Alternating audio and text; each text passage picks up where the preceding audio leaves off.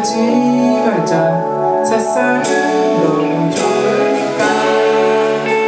세상은 너무 좋으니까. 세상은 너무 좋으니까. 세상은 너무 좋으니까.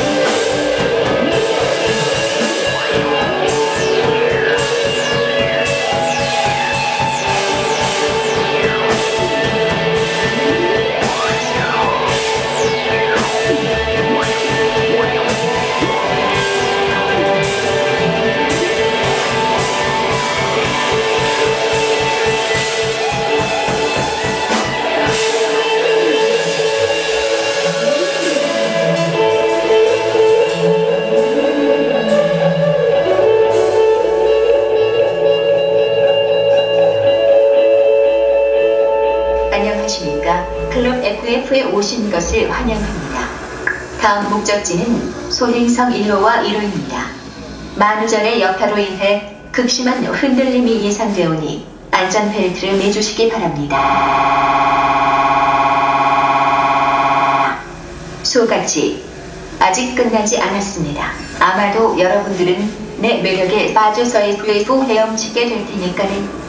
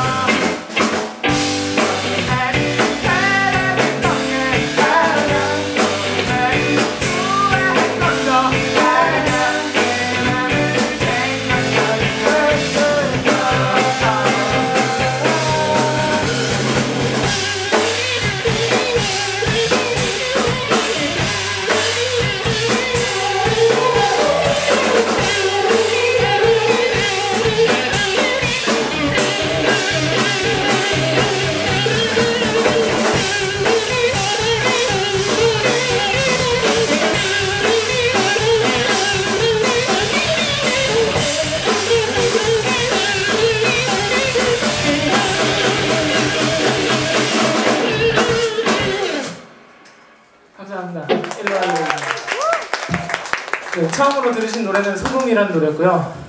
두 번째 들으신 노래는 검정색 사실이었습니다. 네, 소금이 왜 소금인지 아세요? 네, 짜져 있으라고 소금입니다.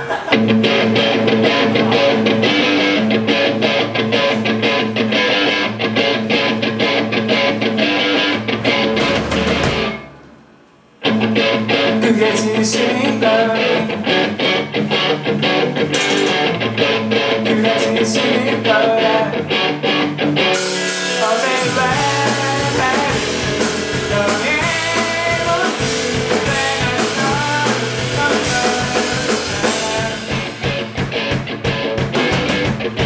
그게 진심인가? 그게 진심인가?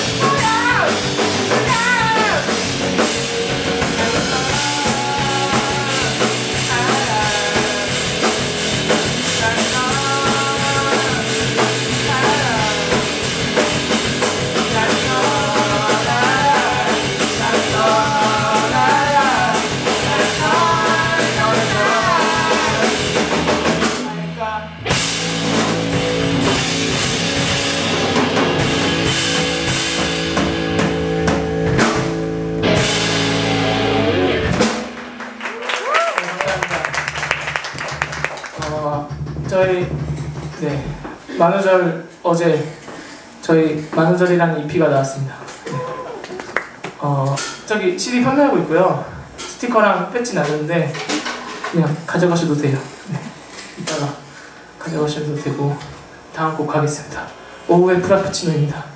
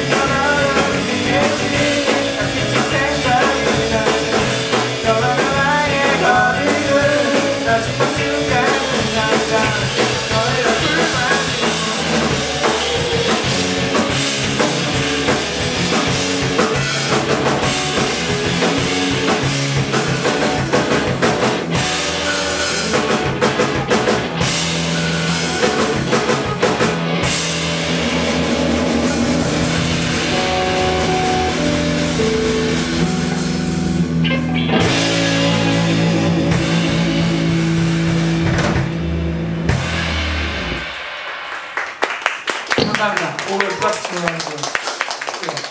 제가 이쯤 되면 항상 하는 말 있죠. 네. 그 뭐지?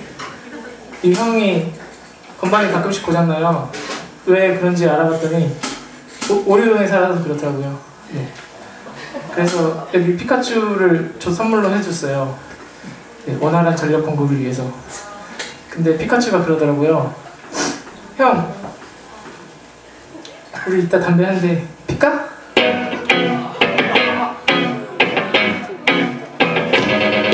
우리 친구야 멀리 좀 나왔는지도 몰라 너에게 나를 걸다고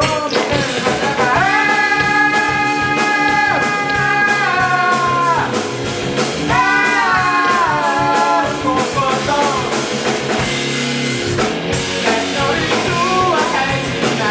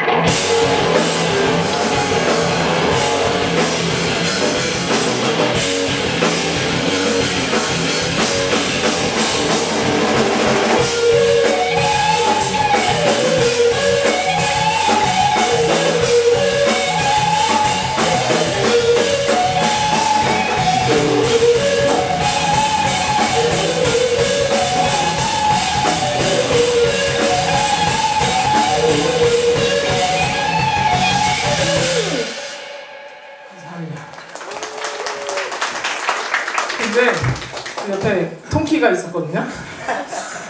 피고왕이라고 하더라고요. 네. 예스. 그 뭐냐? 아까 뭐 기타에서 뭐 날라가던데. 괜찮아요. 네. 네. 락하면 튜닝은 하지 않아요. 노 튜닝. 왠지 알아요? 왠지가 아니라 이거 물안경을 왜 쓴지 알아요? 여러분 지금 위험해요.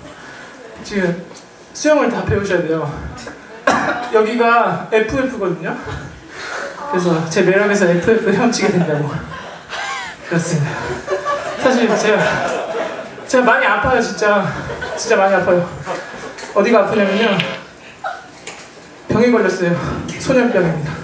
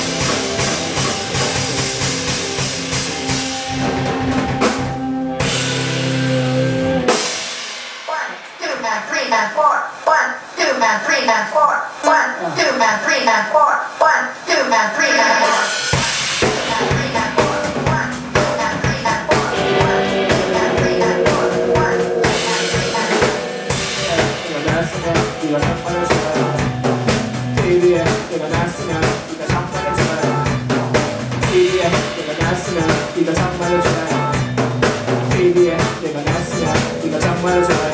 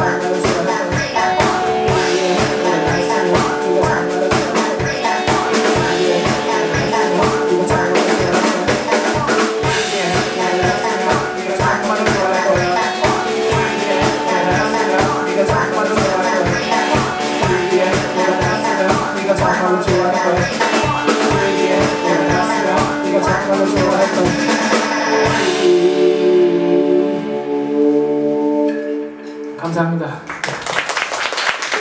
방금 들은 노래는 소년병이라는 노래와 TV쇼라는 노래였습니다. 네. 저희 팀을 소개하자면 일로와이로라고 하고요. 저는 일로와이로에서 1로를 맡고 있습니다. 네. 여기 드럼 치는 친구는 일로와이로에서 2로를 맡고 있습니다. 네. 그러면 문제입니다. 여기 신스 베이스를 하시는 3로를 맡고 있습니다. 네.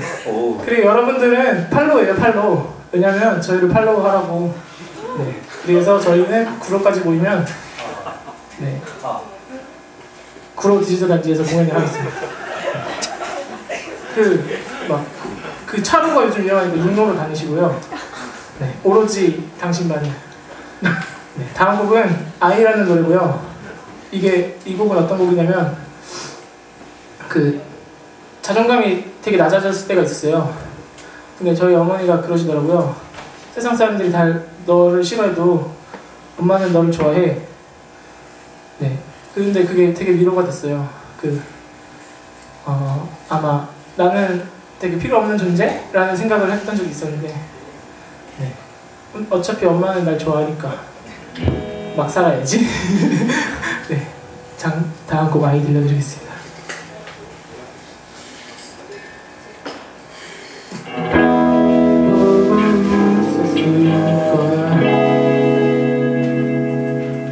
그건 아마 너의 기쁨이겠지. 나와 눈을 마주칠 때 그건 아마 너의 웃음이겠지. So kiss my lips. 넌 너를 아니. 다른 누군가도 너의 옆에서 널 사랑한 나에게 나의 준. 넌 너를 아니.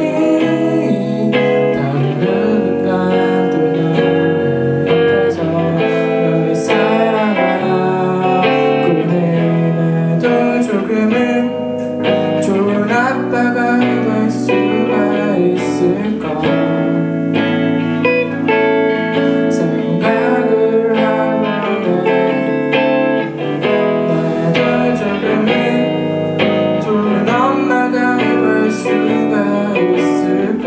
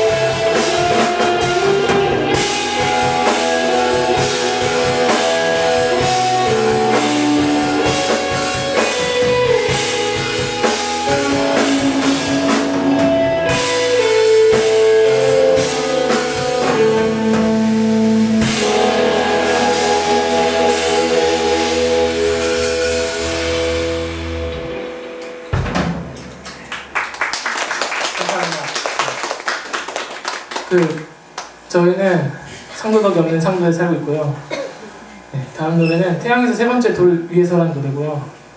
살다 보면 힘든 일들 많잖아요. 근데 결국 그 돌 위에서 일어나는 먼지 같은 일들일 뿐이라고 말하고 싶었어요. 네. 우리 모두 힘냅시다. 고!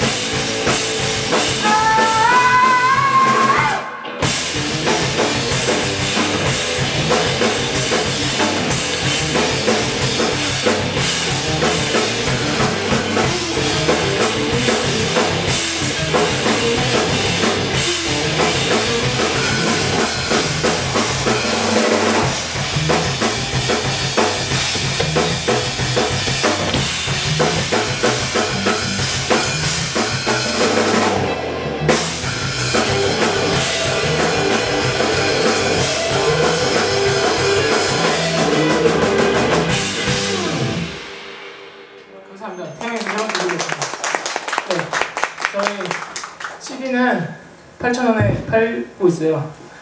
좀 신기했던 거는 제 고향이 제주도예요. 네, 그 제주도 많다고 이 말을 하고 싶고요.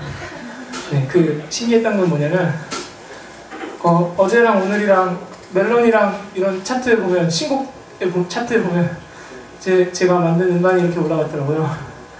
너무 신기했다고요. 네. 오늘의 신곡 아마 오늘까지 올라오겠죠? 네. 그러니까 한번 들어봐 주시면 감사하고요. 네. 그러면 마지막 곡입니다. 뚜뚜뚜 가겠습니다.